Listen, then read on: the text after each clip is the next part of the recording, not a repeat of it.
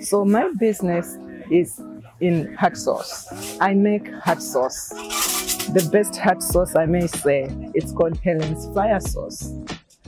And what prompted me to make the hot sauce really was the love of cooking.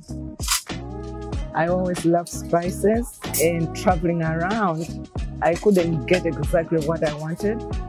So it made me start the business of making hot sauce so that those who are lacking something that I was lacking as well can also have the thrill of enjoying the hot sauce with their food.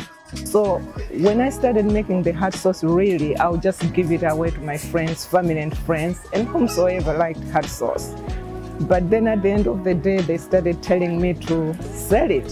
So I was like, sure. So it prompted me to just try and put my effort, the love of making the hot sauce with the best locally sourced hot peppers. And that made me, just go from there. And the support from the community is just amazing.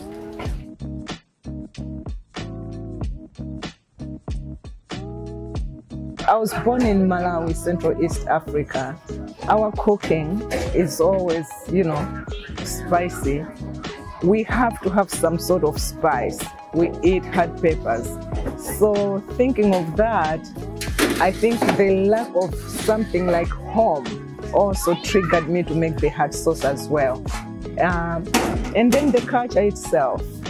So I took it from there and then, just make the best hot sauce I can make, just mimicking like I'm home. So this is what I share with the community here, to taste the, part of the African, inheritance in it. Because the spices as well, some of them like bird's eye is from Malawi, which gives it that authenticity of the product.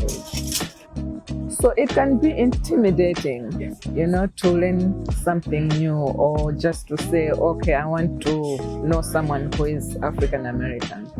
With culture, we have to take an initiative of learning.